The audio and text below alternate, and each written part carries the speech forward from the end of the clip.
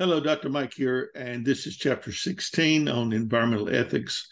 I want to talk to you just a little bit to get you started on your reading today and which is your best source of information. I mean, we don't have 18 weeks for the class, would normally be the class that this would encapsulate. So basically, I want to just kind of get you over the rough spots, get you encouraged to read and to pay attention to the materials, watch the TED Talk, and I think you get a pretty good grounding on what we're talking about in each of these segments. I realize that 3 and 4 chapters a week is a lot, but we also are trying to do a speed movement through the materials. So we're taking 6 weeks when it would normally be 18. So you have to double up a little bit and just do your very best at reading. Today we're talking about environmental ethics, which is something of great interest to me.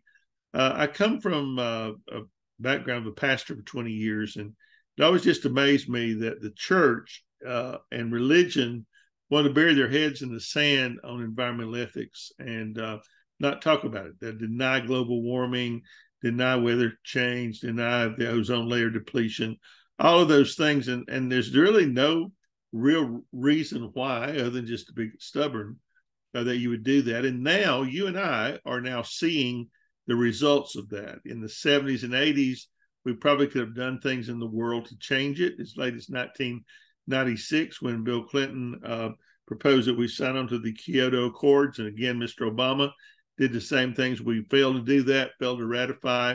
And so now we're seeing very harsh weather patterns, deaths from that, tornadoes, storms, all of those things that you're encountering where you live are a direct result of global warming and the melting of the polar ice caps and the melting of glaciers.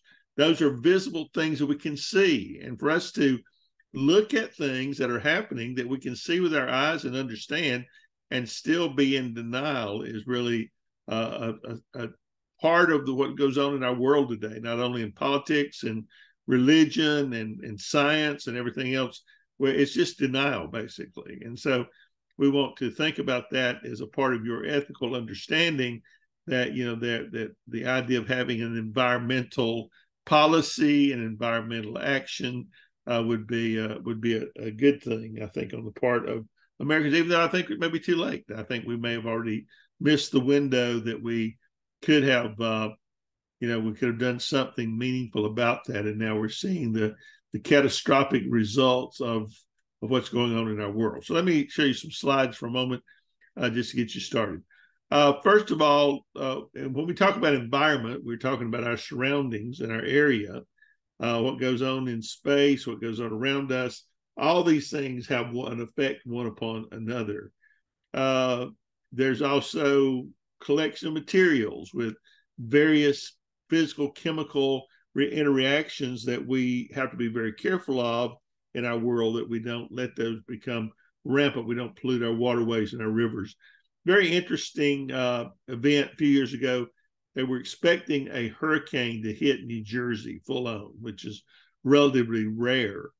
And there was a story that came out that was really equally as interesting, and that was that they have a problem with garbage and trash, and especially with medical waste. Now, you guys are very much in aware of that because a lot of you work in medical facilities, but things like needles and syringes, all these kind of things that go in the little box on the wall, those have to be disposed of. They don't just disintegrate.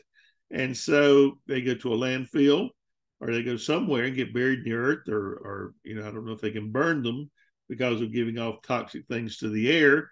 And so they're kind of caught with that. But in New Jersey, at any rate, they hired these big barges to haul their garbage and to hold their garbage.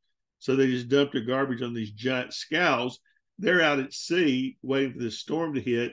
And the fear was that if the storm hit, turned the ship over, or sank it, that all of that waste would end up on New Jersey beaches.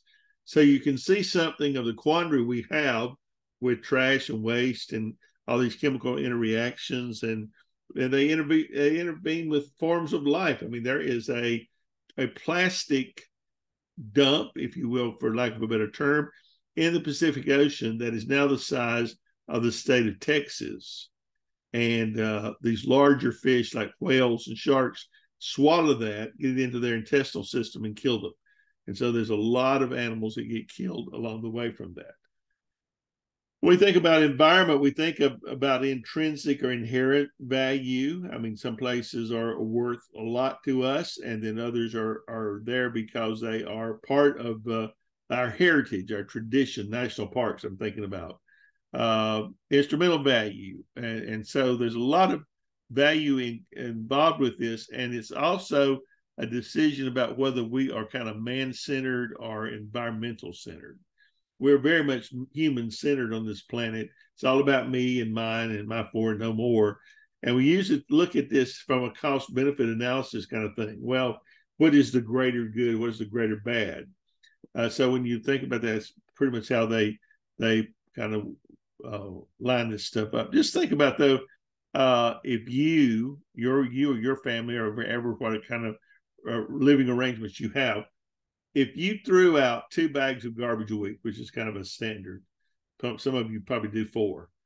Think about 5.5 billion people on the planet. If every family threw out 2 bags of garbage, it would be unfathomable. How do you deal with that? Where does that go? It has to go somewhere. Most people don't ever think about when it leaves their driveway, where does that go? What happens to it? Does it get into the water? Does it get into, and so people are not very careful about things. We've had a problem, I think I may have mentioned before, with our young people now sexually maturing at 8 and 9 years old when it used to be 13 and 14. And that comes from, first of all, people throwing hormones or flushing them down the toilet. How many of you flush old medications down the toilet? Those go into the water supply. People drink those. They affect them. We feed our animals hormones to grow them out quickly. So we have chicken and beef. They're pushed to grow and get bigger quicker. So all these things have an effect on the environment of the planet. And now we have ozone layers in the planet from the use of carbons from our cars and from cattle farms and everything else you can think of that are eating holes in the lining around the earth that make it let in more heat and make it hotter. So we talk about things in terms of climate change. Our climate, and you say, well, that's only 1 degree of temperature. That is true, but we're only talking about 1 degree. But do you realize that our planet is on such a very tight rope as far as existence that it takes very small quantities to make a difference? Think about our planet sustaining life. If we're in a particular spot, that if we were 1 degree closer to the sun, we'd burn up, or 1 degree further away from the sun, we'd freeze to death. The polar ice caps, the planet it increases in temperature 1 degree, and 1 degree is enough to melt the polar ice caps and the glaciers and all these other different things. It does not take much.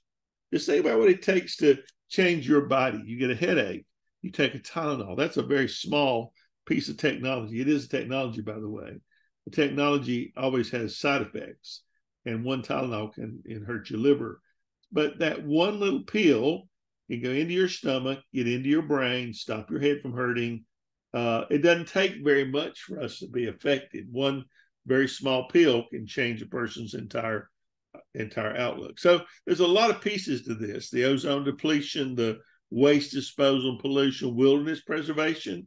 Why do you think we have these large national parks?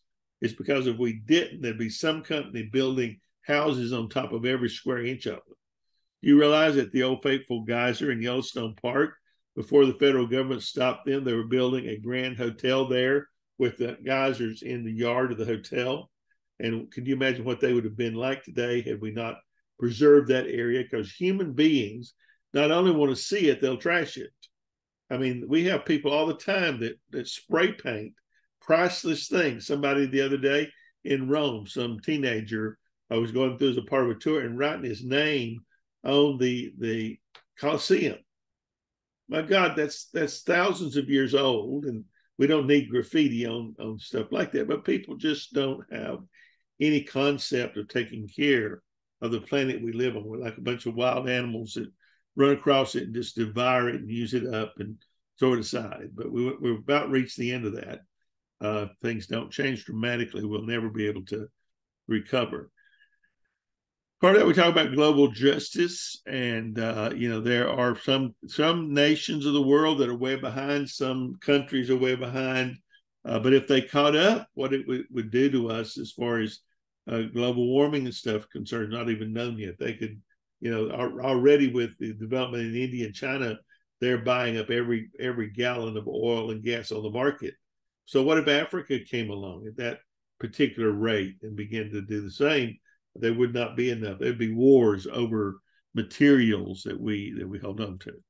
So that's kind of the foundation. You're going to read by several different philosophers in the book about different cases that will help you to understand this.